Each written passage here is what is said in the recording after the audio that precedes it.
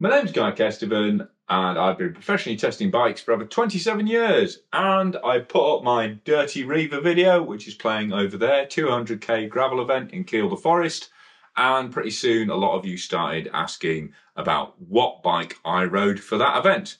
So I'm going to come over there, grab the camera and talk you through the detailed changes I made and the kit choices for my Santa Cruz Stigmata long-termer, and why I made them and how they worked out for the ride. So in terms of frame and most of the componentry, which is SRAM Force Explorer, nothing much changed on the Stig. I was toying with the idea of putting a 1052 cassette with T-type transmission, because it does have that UDH rear hanger on the back. And we did actually have it in a box. This transmission is starting to look a little worn, certainly on the chainring teeth there. It's done some mileage. So that would have meant full chainring, chain and cassette and rear mech. I mean, the glory of Axis Wireless is you don't have to do anything in terms of cabling. You know, it would have just been a case of linking up the shifters wirelessly, and it would have been good to go. However, it got to about 8 o'clock on the night before the event, and frankly we were more concerned with getting a bit more food down our necks and getting some rest than we were about starting to shift whole new transmissions across. So it stayed with a 40-tooth chainring on the front and 1044 on the back, and that proved absolutely spot on, to be honest. If you watch the video, you'll know there were a couple of climbs where I thought maybe I could have gone lower, because we properly did it party pace. Al, who I was riding with, was really suffering before even the event even started. So, you know, we were properly cruising up the climb. So it would have been nice to have another spinning gear. Probably could have kept in company a bit more of the time, because I was having to stand occasionally in this gear. But as it is, absolutely zero issues. I did take a spare battery with me, but I didn't need it and didn't have a single shifting glitch all the time. The one thing that I have changed, which you can't really see close up, but that sticker will give you a clue, is I'm now running an Enduro Bearings XD15 ceramic bottom bracket. And the dub one was okay, but it had got to the point where it was starting to seize up regularly pre-ride, and so it needed a few revs to get it creaking into action again. But that ceramic bearing, you know, maximum complement bearing, as with all the Enduro bearings, was silky smooth, and durability of other bottom brackets I've been using through the year has been outstanding. So that's a big win in terms of transmission efficiency. Also, lucky enough to pick up, actually literally on the morning of the event, the new Time ATAC XC12 pedals. This is the lightest pedal in the Time range, full titanium kit on it. There's natty little gold springs on there as well, and those weigh in at 120 grams. So actually the bike, I should talk about that before I forget, the bike as it stands with those pedals on was just under 9 kilos, which I think is pretty good. But the other change I made from spec is I took out the wireless Axis dropper post in there. Chatting to people who'd ridden the event before, they didn't see the need for a dropper post. So that behind the clamp, there's a Zip SL service course carbon post, and that also, you know, it's just enough flex to keep it super comfy, and yeah, zero problems. I mean, I was descending fast enough. This bike is an incitement to go too fast on descents anyway, especially with that fork up front. So having a dropper post on as well, didn't really feel I ever needed that. But another thing is, if you've got the post, it does have a suspension function if you'd run it slightly low, but with the dropper fully extended, it's actually really harsh. So it's a lot of extra weight, it's potential complexity, and the rigid post did absolutely fine. I was running a new SDG Bel Air saddle with the cutout in it. It is designed as their longer distance sort of XC saddle with that cutout. But primarily, let's be honest, I chose it because I thought that plastic matched really well with the sidewalls on the new Panaracer tyres. So luckily, having not really ridden it before, it turned out absolutely fine over 200k. Had zero problems at all. Bit of bum butter on there, all glorious down below. Moving to the tyres, like I was talking about, these are the new Gravel King X1s. Only been out about a month, but I've been riding them the past few weeks, and I was very, very impressed by their rolling speed. Ran it reversed on the back for a bit more braking traction in case I needed it, or in case it was slippery. Didn't need it in the end, but still a really, really quick tyre. Certainly feel quicker than the Maxxis Rambler that come as standard on this bike, and also beautiful ride feel.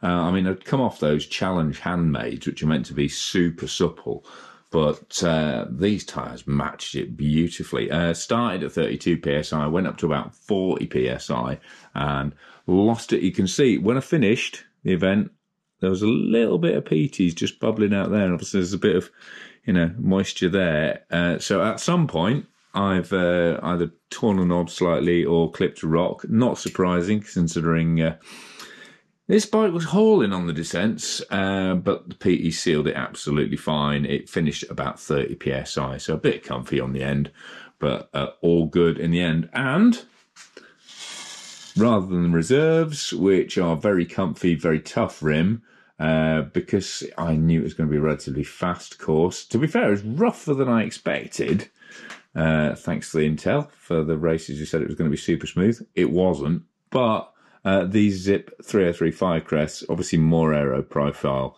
than the reserves, and they felt fantastic. Again, still a pretty comfy wheel, and they've done really, really well for me. And I realised I actually looked up, because I checked the weight beforehand, because they're also about 100 grams lighter than the reserve 25 gravel wheels. So it was an aero and a lightweight win on the bike. But I didn't realise I've been running them since 2020. I actually first ran these riding King Alfred's Way just after lockout had kind of lifted. So although people have been asking how I've been getting on with the bearings, and I wasn't necessarily expecting them to still be running super smooth with the reputation Zip have had for previous setups, but actually these Cognition hubs proving great. Although maybe, no, they're still running okay, aren't they? But I have got some enduro bearings for those wheels as well, so I'll probably do an upgrade. They've seen enough action now, they've proved a point, so I'll probably get the enduro bearings in there as an upgrade. What else do I need to talk about on the bike? Done saddle, done seat post, done pedals, done bottom bracket. Glove box, super useful for extra storage. Had 2 lightweight inner tubes in there, and then that is actually the tail end of the survival blanket, because the Reiver regulations stipulate you've got to take a survival blanket with you. So that was a nice easy stuff up inside the frame there. Ran PT's Fidlock bottles, because they're just super easy to get on and off, but really, really secure, because I found gravel tends to jettison more bottles even than mountain biking does. So it's great to know when you're doing 200k and you really, really need to know you've got your water sorted. And I saw a lot of lost bottles on the course. Those Fidlocks gave me great peace of mind. On the back, somewhere under all this good old forestry fire road fossilization, we have a Lezyne light. I think it's the Strip Drive. Name's probably on this side, isn't it? Strip Drive, Strip Pro 300. Really good, rock solid light, plenty bright enough. Again, didn't actually need it, but that's part of the mandatory kit list for the event. We rolled in. We took our time. We took 10 hours, but we still didn't need lights. And then little 400 lumen light down on the fork leg there, which again, I really like these little Lezyne lights. They're pretty simple, but I like the fact, because you've just got that kind of watch strap band on them, you can fit them more or less anywhere. Which brings us to the Rudy forks. Again, to be honest, I didn't really have a choice, because I still haven't managed to source some rigid Stigmata forks out of Santa Cruz. I've tried in the UK, I've tried in the US. I still haven't got any spares. I will get them on board at some point because I really want to feel how the bike rides without them.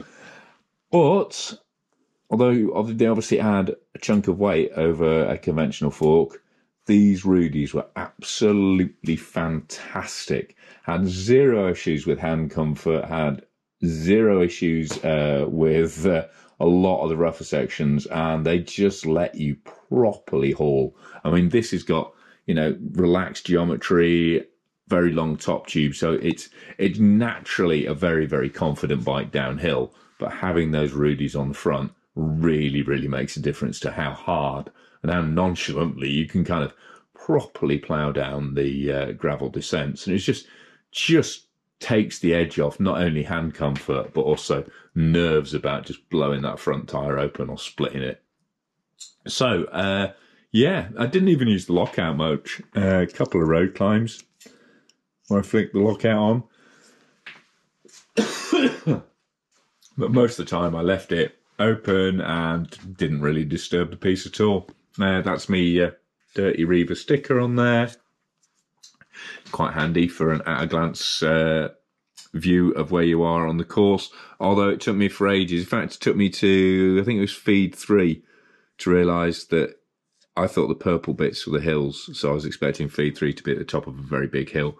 Actually, it's the other way up. It's the black bits that are the hills. But as you can see, quite a pointy course. I think it was around 3,700 metres of climbing in the end. So good to get the bit of weight out of the Stig, because that frame with that glove box is relatively heavy. It's a 1,300 gram frame. I mean, well, something like a Specialized Crux is 800 grams. But that confidence, the internal storage all worked really well for the event. In terms of bar and cockpit, as an Eastern stem and bar on here, which are purely on there for testing. It's a carbon bar, so it's a bit lighter than the Zip Explorer it comes with.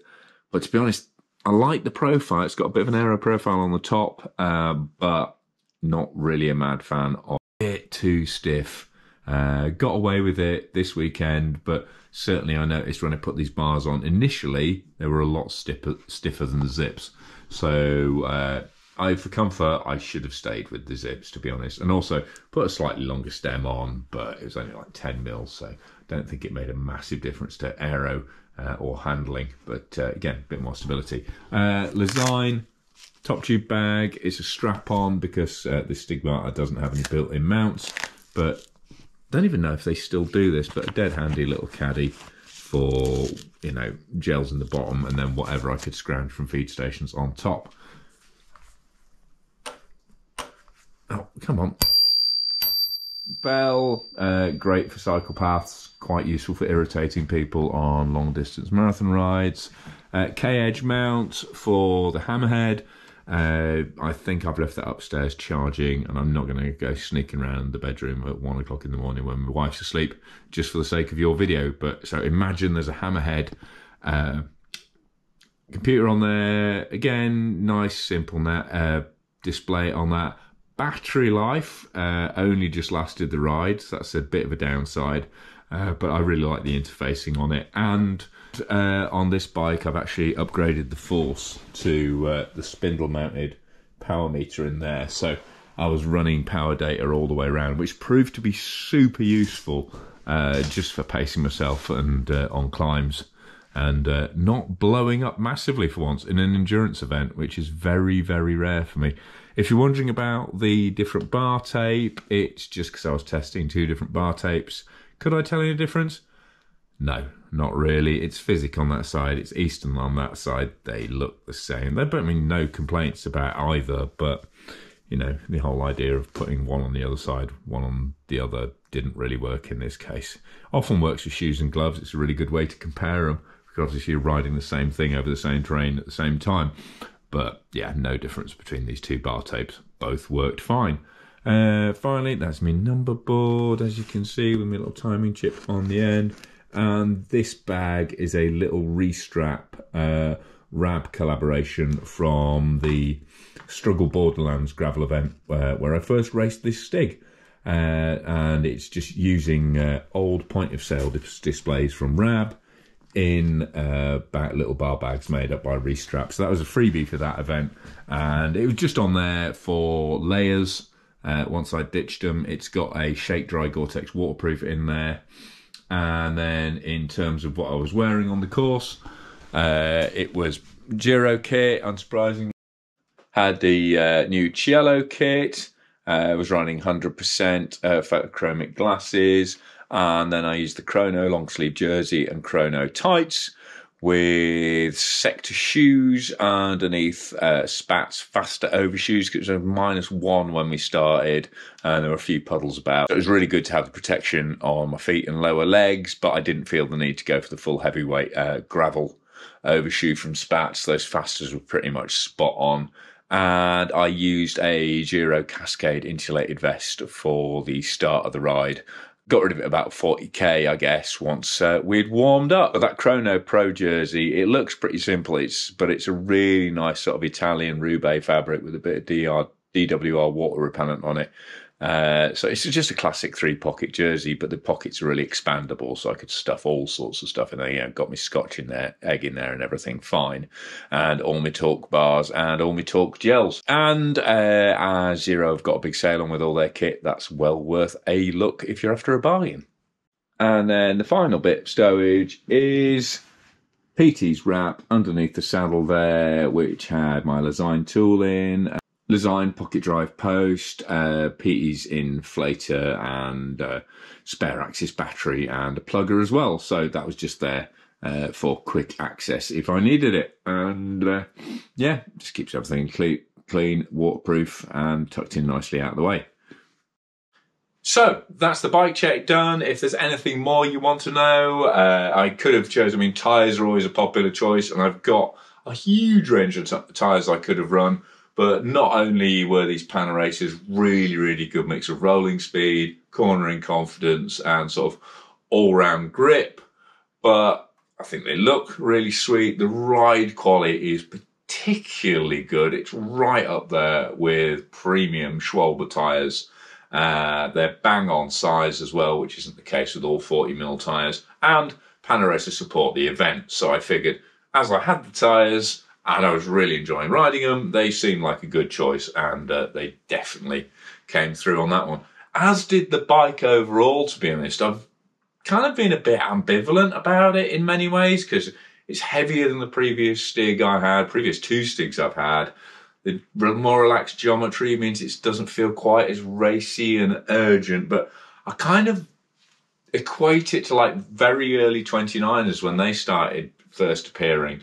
They felt a little bit sluggish, a little bit heavier, didn't really get them at first. And then you ride them in a group with other people and you realise the speed sustain of having that suspension, having that better geometry on it for faster high-speed handling. I mean, if you've watched the video, it's glitching at the moment, obviously, but if you've watched that video, you'll realise this gave me a serious advantage on every downhill section. So even though we were kind of soft pedalling up the climbs, we'd often see riders go out of sight, you know, up to the summit, and then minutes later we'd be back amongst them and passing them. So we were yo-yoing all day with minimal effort on the climbs, but maximum fun on the descents, which is a pretty good performance characteristic for a bike for a big day out. So, massive thanks to everyone involved in putting this kit on the bike. Santa Cruz for lending me this bike as a long-term, SRAM for inviting me to the event to ride their kit and, you know, share their food and their chalet. Vocal events for the ride at the Dirty Reiver, and all the excellent people we met out on course. Sorry for jabbering on. Hope that didn't annoy you too much. But really, really great event, really great vibe. So if you can get a ticket for next year for the 65, the 130 or the 200, then I would thoroughly recommend it. And the nice thing is you can decide how far you're going to do as you go on the course. So, but I have to say, to my massive surprise, this bike meant that at no point did I not think about doing the 200k. And that turned out to be a really, really rewarding and highly amusing day out. Massive thanks to my Patreon subscribers who pledge on a monthly basis, and they get early extended and ad-free edits as a thank you. Their names are scrolling up at the end of this video. Thanks to my regular channel supporters. They support me on the channel, so if you could support them with your purchases when you're shopping, that would be a great way to repay them for their support of this channel. And if you could subscribe and click for notifications if you haven't already, that'd be great. And if you've liked the video, give it a thumbs up and tell your mates about it, because hopefully if you've enjoyed watching this far, then so will your pals.